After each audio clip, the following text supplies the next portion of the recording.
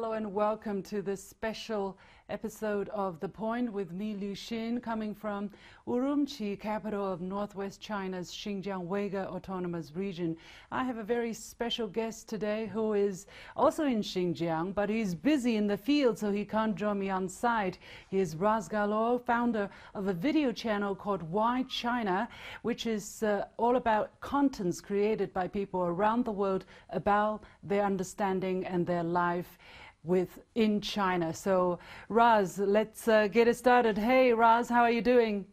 Hi, thank you so much for reminding me. I'm doing great. I'm here in the cotton fields in Xinjiang. What's happening behind you? As you can see, this is the planting season of cotton in Xinjiang. Right now, everyone here is starting to plant the seeds. And as you can see on this side, it's already some of the seeds already been planted on the ground, and some of it is already plowed and it's ready to be planted. And right behind me is the machine. It's kind of a magic machine. You don't even need people. It does it on its own. It automatically plants the seeds, puts on all the thing related, covers it with thing against the wind and the rain. It's really cool. So I'm really here in the middle of that field in a county in the western side, western region of Xinjiang, near Akasu. And it's called Avati region, Avati County. It's a very small little county, very far away from Akasu, but it's where all the cotton fields are, and I made it here. Before you go on, help us understand, how do you come up with the idea to come to Xinjiang and experience the place by yourself? Some people even doubt that foreigners can travel to Xinjiang freely. Help us understand the story. Oh, well, I've been in China for more than 12 years, and I've been to so many places. And there's only very few places I haven't visited yet. And Xinjiang has always been one place I always wanted to visit. Actually, a lot of my foreign friends themselves, they've been here. My little brother himself, he visited here around 2.5 years ago as well. And it's a myth. It's a myth about foreigners can't come visit. It's really easy to come and visit. And then myself, I just never found a chance to go until recently, where a lot of my friends, again, from all around the world, are like, Raz, I really wish you could come and see Xinjiang. It's time for me to come and travel and see the local life here and understand a bit of how things are going here, because that's kind of what I do for the past 5 years or so. I've been traveling and vlogging and recording my life here and interacting with people from different areas and places in China.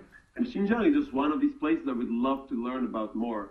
And here I am. Do you mind give us a virtual experience by climbing into that beautiful machine behind you, if it's okay with the signal? Is that too far away? No, I can walk there. I can explain a bit on the way. As you see, actually, this is exactly the beginning of when they start planting the cotton seeds. And everything is done actually very automatically. So most of the work is done through this machine, who is actually controlled by a lot of technology features that you personally don't need a lot of people to make it happen. The last 2 days it's been a bit rainy, so they haven't really planted many seeds, but today the weather is back again, as you can see, beautiful. And they're going to plant all the seeds today. Now I've arrived here, the machine here behind me. Show us the machine. You can turn the camera around. What's the name? What's the brand name? Zoom Lion. Brand name. Oh, Zoom Lion. I'm not sure about the brand so far. I really just arrived here a couple, maybe 30 minutes ago. It was a long trip. But as you can see, this thing does this whole machine here. It does everything by planting the seeds in the ground, putting the diguan, which is like the water flow system, and then later covering it with a plastic thing, which gives you this kind of effect. I see. Everything done by the machine. I see. Now, this entire thing, actually, in a really cool way, is all controlled and monitored by a little drone technology. Can you show us? Placed on top of it. Oh, wow. Yeah, I can show us a little bit close up. I can go up quickly and show you. Do you know how to drive? Everything is controlled through it. I cannot drive, but I can show you up here. I see. This thing? Yeah. Thing on top, actually, it reads exactly your location, and it literally drives the machine alone. You don't need even a person here. There's not many farmers here working this. You only need 1 or 2 people for each field like this to work this machine, and it's kind of how do you call it, like a driverless plants the seeds. And that really impressed me because I was surprised that most of the labor here on the field is all done by a machine. And that's it. So that's kind of really cool, this technology. Now, this is planting season, right? Obviously, the cotton picking season would be in autumn. Do they also use machines? Yeah, so to be honest, I just arrived here. I'm learning about it. I'm asking a lot of locals about the life here. And so far, what I learned is that the last 10 years, I've seen a huge innovative change in the way they plant and even collect cotton. And one really little fact to tell you is that, for example, this entire field, for example, usually required before, when it was all like more handmade farming, was about, you would need around maybe 20 people and 3 days to complete the entire area here. But today, you only need 1 day and less than 3 people and 1 machine to complete this entire field. So the efficiency is increased times 10, and also means their income, their livelihood, and in general, everything is just being automated to a very high degree. Exactly the number of the automatization, I'm not sure, but definitely its coverage is higher and higher in the region. Even in this very far away farm, I'm really far away, deep into the western region of Xinjiang, and it's still very, very technologically innovative. And that's really made me very impressed, to be honest. I didn't expect that. That's really great to see. And the telecommunication signal is also very good, huh? We see you, the quality is very good. Yeah, it's really, really good. And that's us. It's everywhere. You just see the telecommunication has been covered. The roads are connected everywhere. It's really easy to get around. And it's something that just makes the really fun place to travel as well. I really recommend people to travel here when they can. It's just and great. the food. Oh, let's not talk. The food we can talk about for hours. I just finished an amazing lunch where I had so much types of lamb and fish and some noodles. I'm sure we'll gain weight, and I don't mind it because it's just too good. Tell me. You must have enjoyed it too. Absolutely, I have to work out very hard after I go back to Beijing. But yeah, but I have my impressions. I want to know for the city, for instance, what is your biggest impression? I mean, you must have also, had some idea of the city, of the big cities. If I asked you to mention one thing, what would it be? I think as the city itself, I mean, it's much more developed than I thought it would be. Like you have everything you need. You have all the malls and the hotels and the restaurants, and the city is very clean and getting around is very easy. But then what really impressed me the most is not just the city as the fact that it's really built really well and it's really easy to get around. It's actually the people, and the kindness of the people here is something that I was impressed by. It wasn't surprising.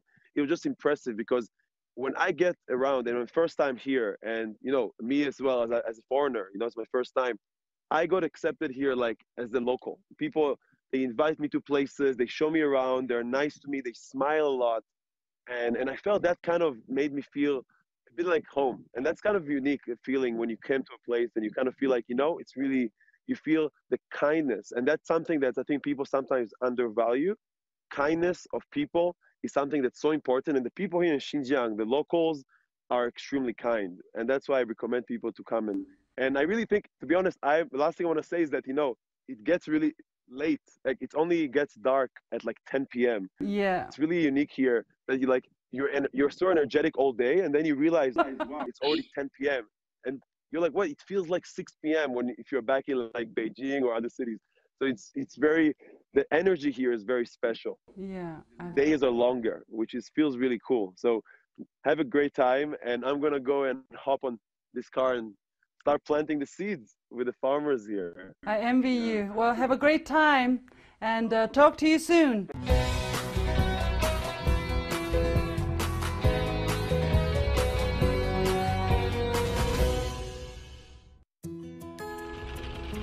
Hi everybody, I'm sitting in the driver cabin of a cotton planting machine in Hutubi County near Urumqi, capital of Xinjiang Uyghur Autonomous Region.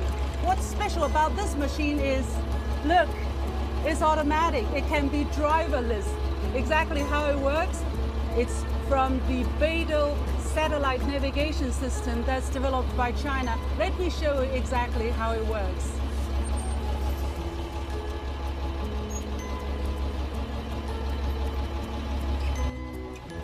Come with me. So, as I told you, this uses the Beidou satellite system, and that white box up there is exactly how it receives signal. Now let me come down. Come here. So this is the monster, and here it has several layers of devices. This is where the cotton seeds go in. Come and take a look. Do you know how cotton seeds look like? Look, these are cotton seeds, okay? They will go into these boxes, and then from these tubes they will go underneath into the ground. And then we have these plastic foil which will cover the cotton seeds and cover the soil. Underneath that, we also have these black tubes, which is where the irrigation system will be using. In the summer, it will give very targeted irrigation methods.